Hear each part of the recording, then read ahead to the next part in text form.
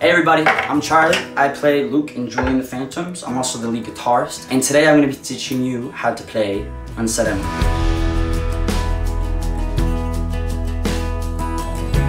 Unsaid Emily is like one of my favorite songs from the show because it means a lot to my character, but it also means a lot to me because it was the most delicate song that I had to sing. But there's some fun aspects of this. Just like we're going to be playing in the key of E, we're also going to be playing up here on in this section of the neck, but it's just like what's fun about it is because we're in the key of E, you get to let your chords ring out while you're playing. You're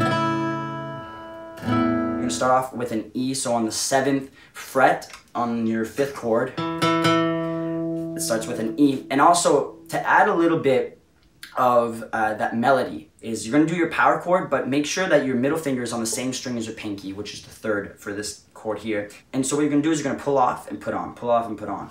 And it's gonna give you like this little energy. So.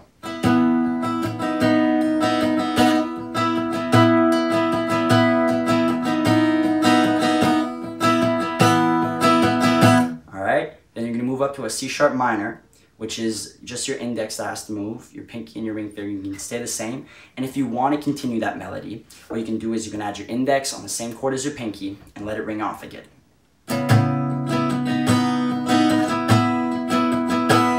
A at 9, which is basically just your pinky and your middle and your ring finger. I don't do the bounce off on this one here. I just let it resonate with it. And then B sus. And then a B.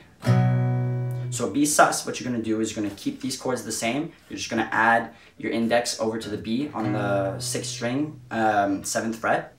And then you're going to play that a bit. And then you do your classic B when you come up. So your B here is your, you have your middle finger down on the 3rd string, but then you also have your 2 other ones playing that classic power chord shape. So let's give it a try, right?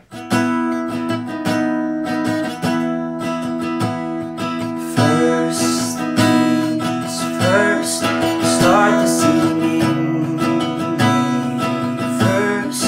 All of the lines rehearsed disappeared from my mind.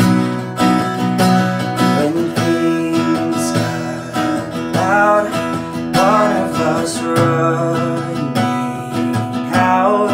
I should have turned around, but I had too much pride. So time for the pre-chorus. You're gonna go down to A at 9.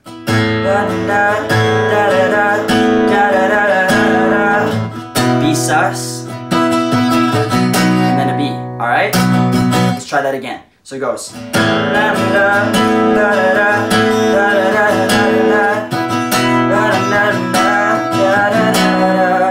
If I could. Alright, and then you go down to the E.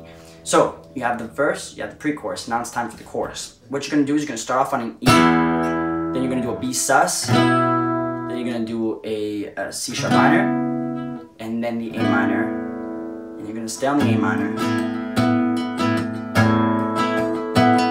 B sus. Okay, let's try it.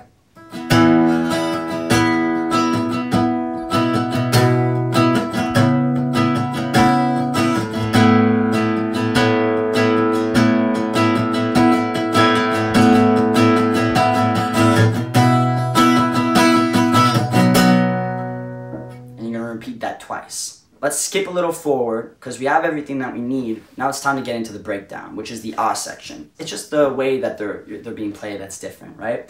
So you start off C sharp minor, B suspended,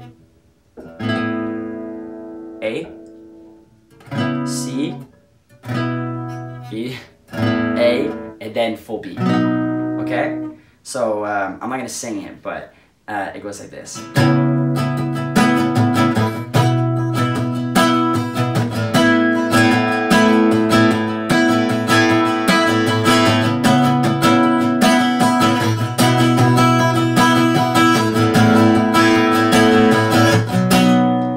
If I could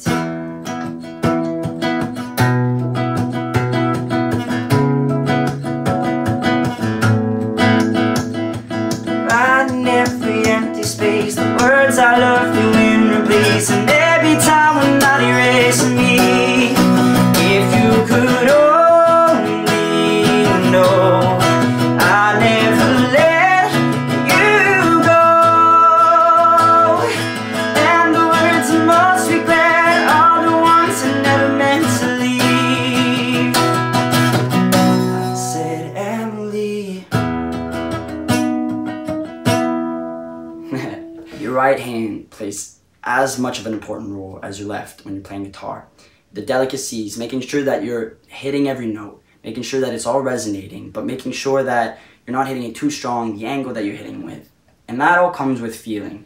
The more that you play, the more you're going to start feeling it. But other than that, thank you so much for watching my tutorial of Unsaid Emily. Don't forget, you should probably check out Julian the Phantoms on Netflix. Thank you so much. Unsaid Emily.